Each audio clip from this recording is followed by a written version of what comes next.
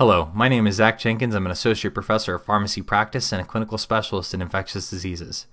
This past week, Remdesivir made waves through society as it influenced the dialogues in the world of medicine, politics, and economics. But is Remdesivir all it's cracked up to be in the fight against COVID-19? We'll be discussing that today. On the 29th of April, the National Institute of Allergy and Infectious Diseases, which is a division of the National Institute of Health, issued a statement indicating that Remdesivir had shown early success against COVID-19. Specifically, it showed that it accelerated recovery for patients with severe disease. But Remdesivir is not a new product to us. In fact, we were trialing it against other types of coronaviruses in the past decade. So we looked at it against Ebola, we looked at it against SARS, we looked at it against MERS. And what they ended up theorizing based on laboratory analyses is that it inhibited an enzyme called RNA-dependent RNA polymerase. Now, if you've been following this video series at all, you may remember from a few weeks ago we discussed hydroxychloroquine, and that's one of the targets that's been proposed for that particular drug. So as a quick review, we know that when the coronavirus enters a cell, it causes genetic data to be dumped off, which ends up triggering RNA polymerase to make copies of it, to photocopy it, if you will. And that makes more RNA, more genetic data of the virus, which then causes more proteins, more structural elements, etc. to be made, and thus makes more virus. So the thought would be, what if we could stop that enzyme, that RNA polymerase, from functioning? That would lead to a decrease in viral replication. Well, that's exactly what the thought is behind Remdesivir. So it actually jams the process, so to speak. It jams the copier, which leads to a decrease in overall viral synthesis. So this means for patients, we could potentially decrease all viral production down the road, and that kind of is a hopeful consideration. Now, why we're even thinking about this drug at this point in time, what had happened with Remdesivir and why it never really made it to market is it actually was halted in phase 2 trials against Ebola. So phase 1 and phase 2 clinical trials are there for safety, and it goes from smaller populations of patients to larger populations. And if safety issues are observed, they can actually halt trials at that point. Now with the Ebola virus, what they ended up finding is that there was a higher incidence in mortality for patients that were on this particular drug versus the other compounds that they tested, and so they ended up halting that trial early. There were limitations with that particular study, but even so, people were nervous about using it. The good news for us in the fight against COVID-19, though, is because it had gone through safety trials and they thought the mortality issues were due to Ebola and not to the drug itself, we were able to enter directly into phase 3 trials with Remdesivir against COVID-19. And so phase 3 trials are where we look at not just safety but also efficacy using a much larger sample size. So that's kind of where we were with Remdesivir. Now, in light of that, there's been a lot of investigation going on. Specifically, there was a case series that was published earlier last month that really showed 53 patients being looked at who had received Remdesivir for something called compassionate use. And what happened in this group is that about 68% of them showed a positive benefit from this therapy in general. But unfortunately, this was not a controlled trial. This was something where they're just reporting findings, anecdotal findings. And there wasn't really follow-up for about a third of all the patients that were included. So we don't know what their ultimate outcomes were. Another limitation here is they actually included patients who were up to 12 days already into their illness. And it would probably go without saying that the earlier we could treat, the more optimal our outcomes might be.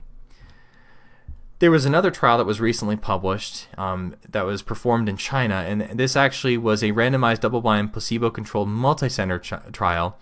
And what happened in this case is they were not able to enroll as many patients as they felt they needed to prove some kind of statistical significance. They only ended up including 237 patients, but because China had actually quashed a lot of the cases of coronavirus, they didn't have enough of a sample to work with. And so how that may have influenced findings, what they looked at was how long it took patients to recover and what the overall mortality was. And they found that there was no statistically significant differences in either of those cases. There's some trend towards a decrease in time to recovery, but those were some limitations in this case. Another problem is that there was a wide range of patients who were treated further into their illness. And as I mentioned before, the earlier we could treat, the likely the outcomes, the better outcomes we would see. More recently, there was the evidence that was shared from the ACT trial. Now, this trial is the one that we've been looking at through the National Institute of Allergy and Infectious Diseases, and this is what that preliminary data was shared from. This trial itself was a double-blind, placebo-controlled, multi-center trial, which means that it's a pretty reliable trial, just like that Chinese trial potentially was. But the difference here is there was a much larger sample size included, and another difference is they actually included patients potentially earlier into their disease process.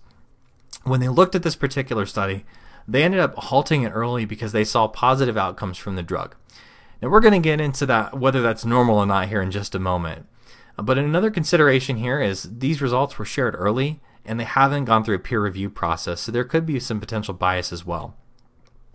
The outcomes that they found, though, was that in patients that had remdesivir versus placebo, they had a time to recovery. It was about a 31% improvement, and that was found to be statistically significant. When they looked at mortality, it was trending towards significance, meaning that it looked good, but the stats didn't necessarily back it up with 100% certainty. And the thought here is maybe because the trial was halted early, they didn't have enough patients to observe that outcome. Now, when we break down how many patients might necessarily be needed to treat before we could see that decrease in length of recovery, it's about 28 patients for every one poor outcome that we would prevent, which is actually, as far as numbers that we would need to treat go, fairly decent. So that speaks well to the future of this particular product. The trial itself, if you're interested in the protocol, can be found on clinicaltrials.gov, but you'll see this initially started in February, and according to the protocol, what they indicated is that they had set up an independent data and safety monitoring board. So this is independent from the researchers, people that are looking at this with no potential for bias here.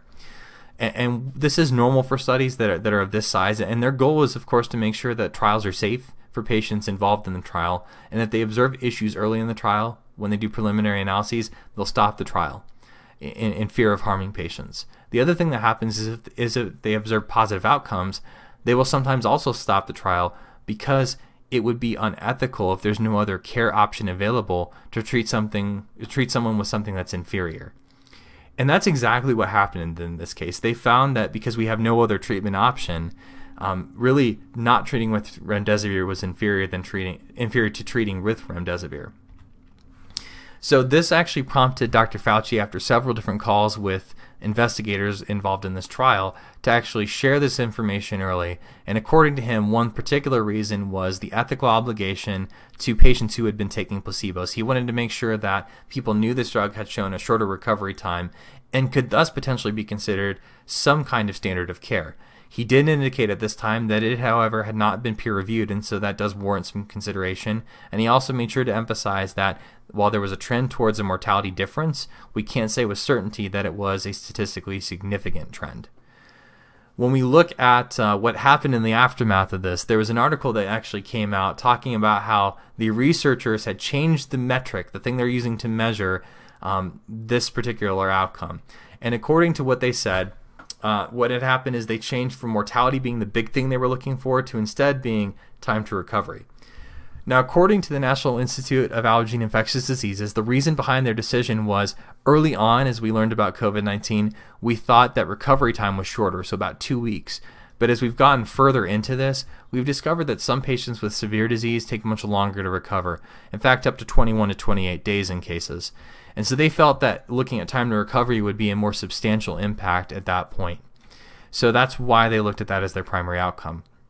But even so, this actually caused the FDA to issue an emergency use authorization for remdesivir.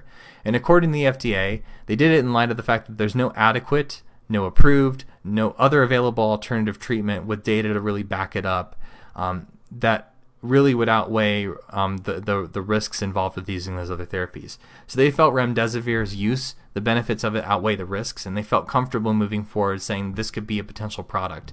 Now, they haven't given it formal approval because it needs to go through that process. But what this does is it opens up the ability to use this drug for different purposes. But the short of this, and why this was so important, this is the first large-scale study that was well-designed that seemed to show a positive benefit to these investigational therapies. Most other data out there, if we look at hydroxychloroquine, for example, there's data that says maybe there's a benefit, but unfortunately the problem with some of that data is it's all single arm. There's no control. They're not peer-reviewed studies, so they're less reliable and potentially have more bias in them.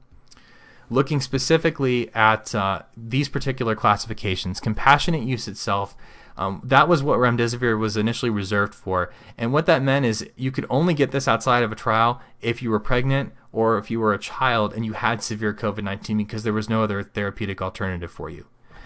What this has done, though, with this emergency use authorization is that means any patient with severe disease, and they define what those parameters are, can potentially get this product independent of any ongoing trials.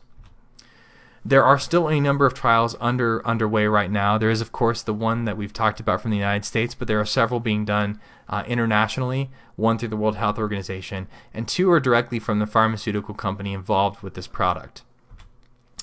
The pros behind Remdesivir at this point seem to be that it will decrease the length of the illness, similar to what Tamiflu might do in patients, and we do use that in the ICU setting as an example. There's also a trend towards decreased mortality. We can't say again for sure that that's actually proven.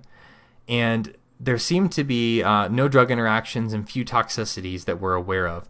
The most notable toxicity is potentially in patients with a risk of liver injury.